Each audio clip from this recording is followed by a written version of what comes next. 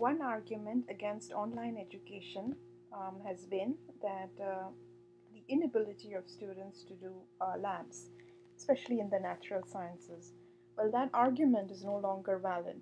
Here is a set of labs that I've put together, and all of these can be used in combination with online courses.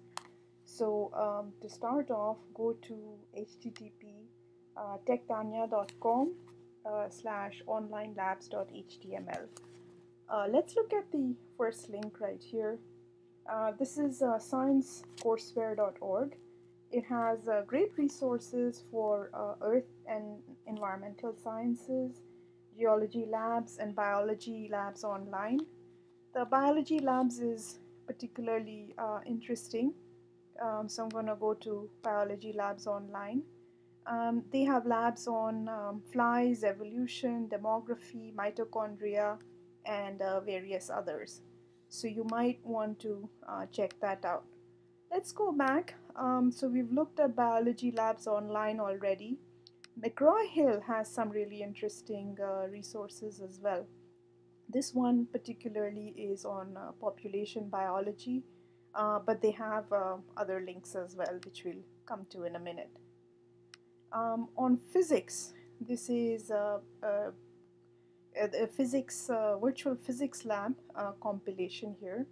And let me just look at one, which is the virtual micrometer. And you need Java, of course. And this is the virtual lab. The Java is loading.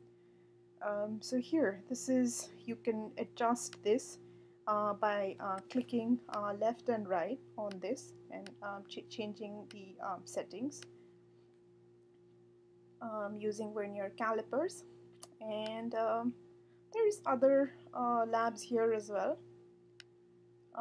So let's go back to this, and then here's the chemistry lab where you have a bunch of documentation, and then you can run the virtual lab. Again, you can download it here and also get documentation of getting started. So I'm not going to wait for this, but do go ahead and try it out yourself. So that's the lab which just got downloaded. So I'm trying to go back here on biology. So earlier I talked about McGraw-Hill.